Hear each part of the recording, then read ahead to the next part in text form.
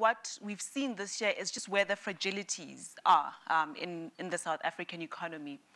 You know, when the rand tumbles, there's a lot of emotion around that, almost as a symbol of the value of the currency and the value of the country.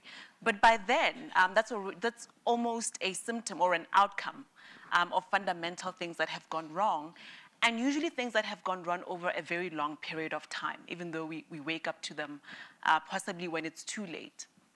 So I think what is being revealed, or the lesson that we should be taking away from this year and mistakes from years past, is that we haven't really thought very deeply about the fundamentals of economic growth in South Africa and where those come from. Whether we have a sustainable model that talks to the next 5 years, 10 years, 40 years. We talk very superficially lately about the National Development Plan as a blueprint. But it doesn't quite tell us what are the fundamentals of South African economic growth. And we do need economic growth to tackle inequality, to tackle poverty, to tackle unemployment. But I would say inclusive growth, of course. I think that's a very important qualification. Now, if you had to think about themes, we can derive our economic growth from consumption and a consumer society, which was what we tried for many, many years.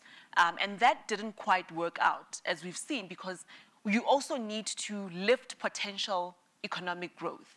And you might enjoy cyclical economic growth that you derive from boosting wages and incomes through social welfare, through wage increases.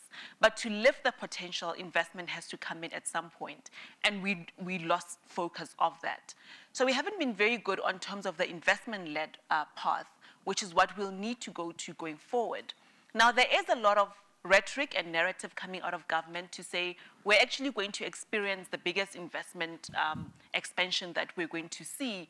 Eskom and Transnet recently raised massive amounts of funds, despite Eskom's difficulties, to enhance their infrastructure development. And so that's where I think there's an opportunity, if it's used properly, to have growth that is sustainable, but that also means that going forward for the next 20, 30 years, we've created a strong foundation to underpin that economic growth. Internationally, once again, what's our international strategy?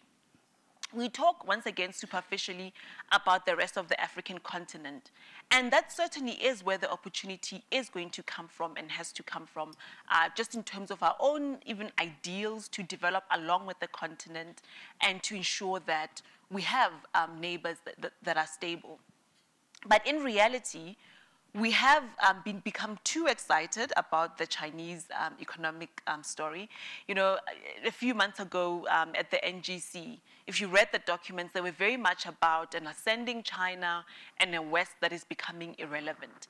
Now, the question is that it doesn't have to be an either-or. You can actually try to optimize what you have from traditional trading partners, while, of course, not ignoring the biggest growth story that is going to happen over many years. But that growth story is not going to be perfect. China will hit roadblocks, and so we also have to have a sense of our own risk mitigation. If China is going to be, and it is already our largest trading partner, how do we ensure that when it encounters problems, we still have a balanced strategy of economic growth and trading partners that will ensure that we don't feel the effects in the same way that we have felt this year. So in terms of our growth strategy being investment focused, a balanced international strategy, and also having shock absorbers to ensure that when we do encounter difficulties, we're able to be resilient. Now, for a long time, our fiscal policies were that shock absorber. In difficulties, we could say we will spend our way out of this. And that's exactly what we did after the financial crisis. Government spending increased, government debt increased for very good reason. But you do end up hitting a ceiling that we are at right about now.